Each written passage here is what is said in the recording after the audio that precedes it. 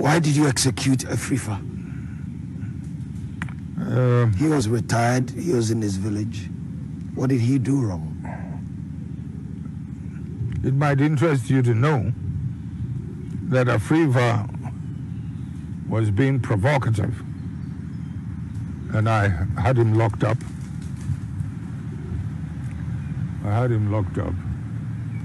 And he wasn't feeling too good. So I said, they should send him to the hospital. And after he recovered, I remember very well, and the gentleman who was keeping an eye on him was called Dennis. He was also in Achimota school, 1 or 2 years, 2 years ahead of me. He was with intelligence machinery then, that he had recovered. He's okay now. What do we? I said, let him go home. And yet, later, had to be brought back. You see what I mean? Why? One evening, I don't know if it was the evening before the departures had to take place. I went. You mean the executions? Correct. I went to see a respectable general of ours. In fact, someone who just missed, had a close, what you call it. He just escaped, being hurt, also being killed on that June 4th day. A man whose life was saved because I held him in very high regard.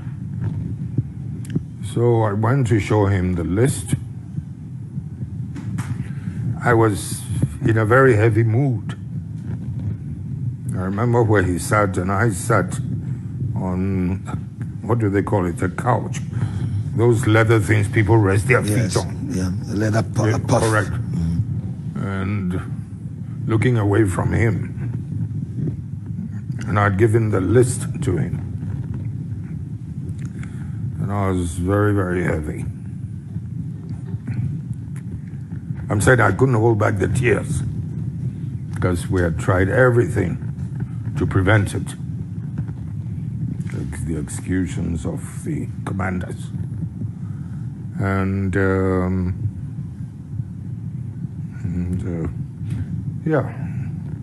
after about 2 minutes or so, I heard him behind me ask, and where's the rogue? Where's the rogue? The rogue's name is not on the list. So, this shocked me a little. And did you know who he was talking about? No. So I turned towards him, expecting him to say who he meant by that rogue. Because here you are, trying to prevent a situation with such a list. For him to be asking to an additional name, a name that was also not on the list, took me aback a little, But I turned towards him and looking towards him. And, so I was looking at him like, whose name is it? Who's the person? When he said, Afrifa. General Afrifa. So I'm still looking at him. Like, he will have to say more. And what did he say? He said Afrifa had been advanced a good load of money to wage a campaign against Champong's union government.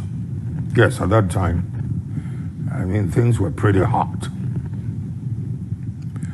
And instead of using that money for that purpose, the money, incidentally, as he said, came from an establishment within an organization in the West. I don't want to say the name now. And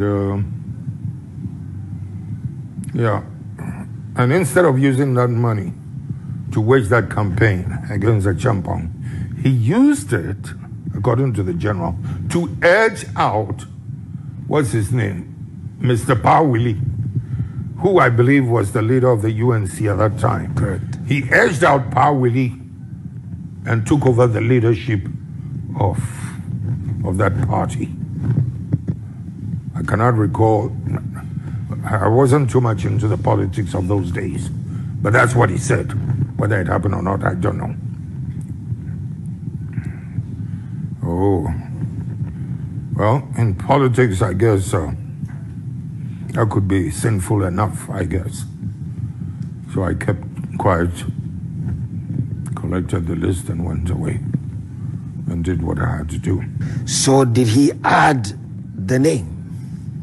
Or did he ask you to then add the name? It was obvious that his name would have to be added. Okay. Because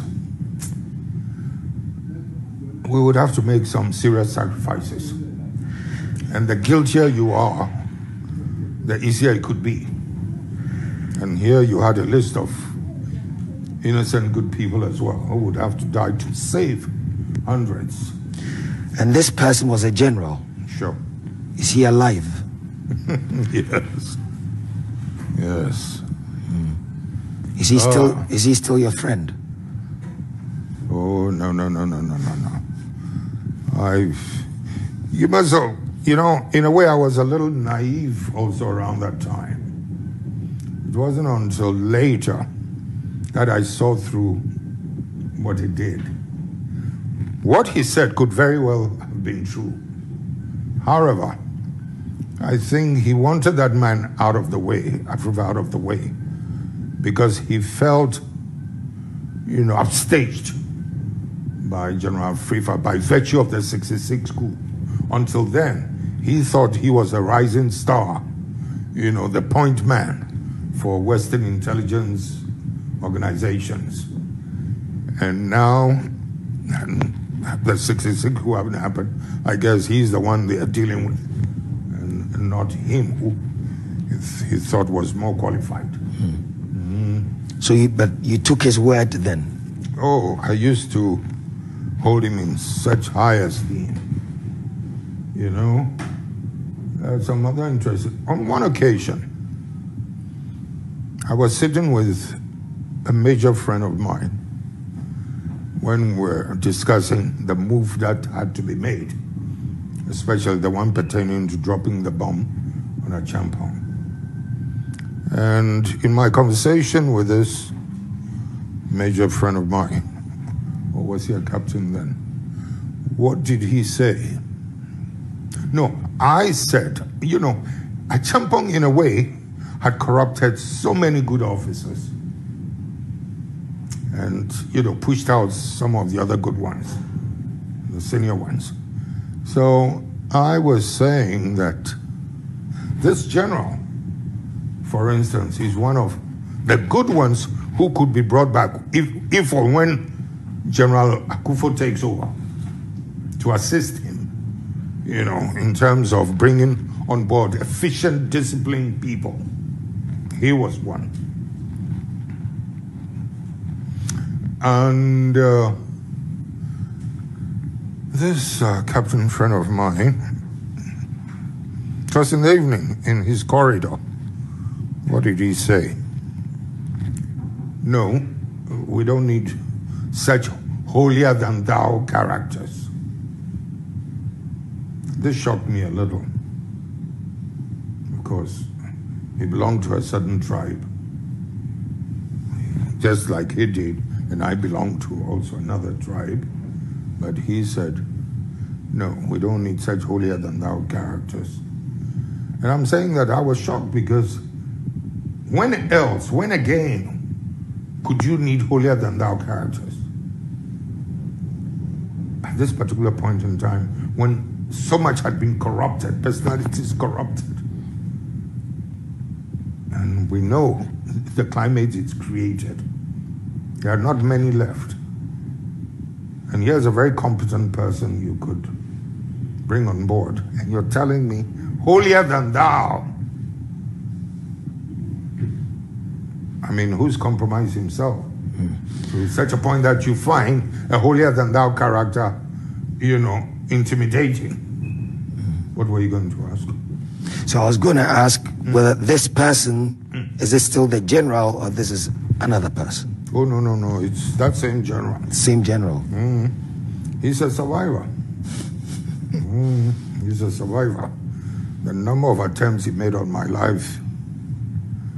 Yeah, and a few things. Read my book when it comes out. Okay, we're looking forward to it. I hope you'll be alive to read it. Oof.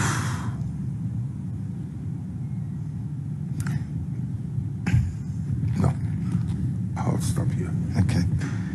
So, if I can conclude on that, so if it wasn't for this general, Afrifa would not have been on the list. No. And so Afrifa's name on the list was not your preference. No. I don't think... No, when we compiled the list, none of us had him in mind. I told you what had happened. He wasn't too well. I had him detained and sent to the hospital. When he recovered, I told Dennis to send him home. Afrifa was not part of it.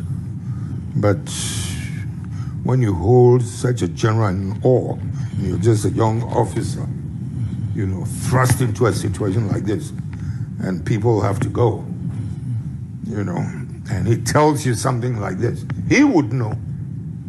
Yeah. And it's not illogical. Right. Do you regret it?